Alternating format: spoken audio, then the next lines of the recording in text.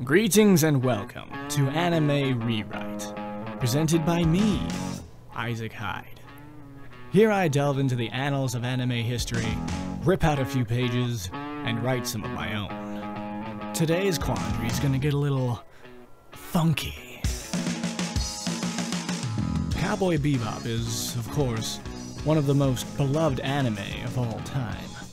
The writing, the music, the characters, everything was just spot on, which is why when Spike storms Red Dragon headquarters alone in the final episode, fights the only opponent who's implied to be capable of killing him, and collapses at the end without resolution, it drove us crazy. But what if he didn't take on the Red Dragons alone?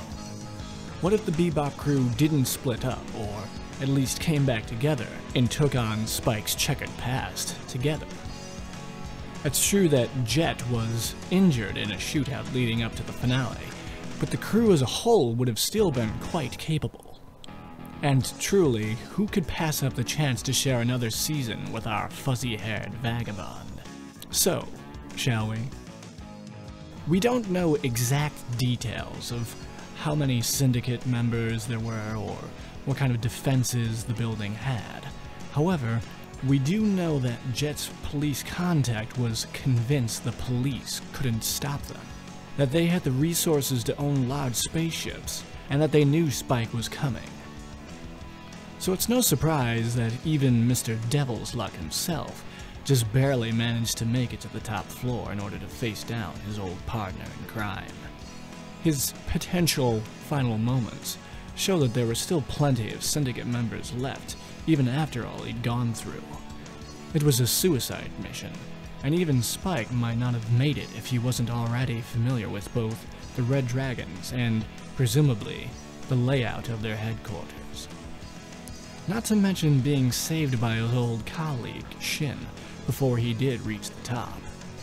For all we know, Vicious could have cleared the way for Spike to ensure he'd have at least a slim chance of reaching their final battle. What is certain is that he never would have let the Bebop crew join him on his kamikaze mission. Let's be clear, regardless of how romantically the man phrased it, he wasn't planning on making it out of that building alive. The love of his life was dead, his old friend turned heartless crime lord was waiting, and if he didn't take the fight to them, the Syndicate likely would have never let up until one of the two was dead. Spike wished to close the book on his old life, but he wouldn't have wanted to take down his new crew of lovable derelicts with him. So even if the Bebop family hadn't broken up, he would have gone to handle his business alone in typical Spike fashion. But since when did the Bebop crew actually listen to each other? They had already tried to repay Spike for his rescue in Ballad of Fallen Angels, as well as attempting to back him up against the crazy carnival cat killer. Of course, only those of us in the biz are familiar with such technical jargon. It was apparent to at least Faye and Jet that if something was going to do him in, it would be the Red Dragons. So yes, he might not have let them storm the Bastille with him, but that wouldn't stop his fellow miscreants from intervening independently if that was what they had decided to do. Between Jet's injury and the stupendous number of enemies, they would have waited until Spike started his attack, and then provided backup with their barely functional Hammerhead and Redtail ships, sparing Spike from some or all of his wounds as Faye ultimately joined him on foot. He wouldn't be happy about any of this, but it's not like he could just start over once they began.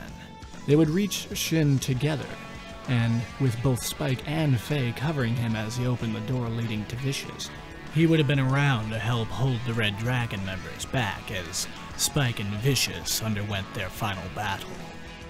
Even without wounds, Spike would have had a hard fight ahead of him. It's hinted in the flashbacks that Vicious had used Red Eye, the same family of drug that first episode Antonio Bandetti's baddie, Asimov, used to dodge bullets. That, coupled with his combat experience and familiarity with Spike, would have resulted in another one of their near-death stalemates, at the very least. And even with Faye and Shin working together, they would still be heavily outnumbered. That is, until the Martian police arrived on a tip-off from Jet and began arresting the weakened Red Dragons. Shin and Faye would rush to the injured Spike's side as the Bebop descended, piloted remotely by Ed and Ein. They would clamber aboard the Hammerhead and make their getaway.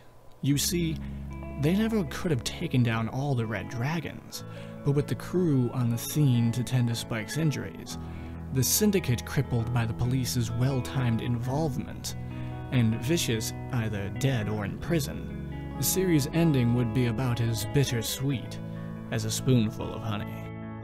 Surely it wouldn't have had the raw emotion of the original, and artistically, yes, it lacks the character of it. One would prevail as a result of the new relationships they made, even if just barely.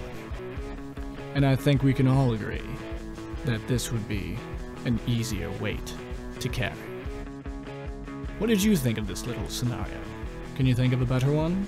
Inform me in the opinion boxes below, and make sure to firmly flip those like and subscribe switches to keep appraised of future weekly installments.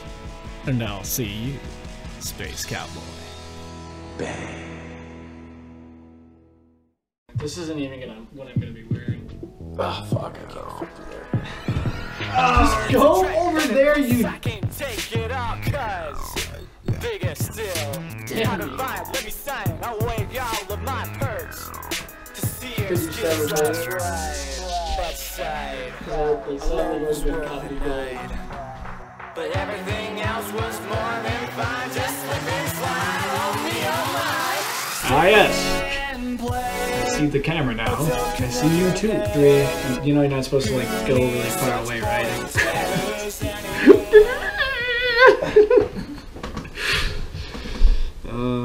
Do it again?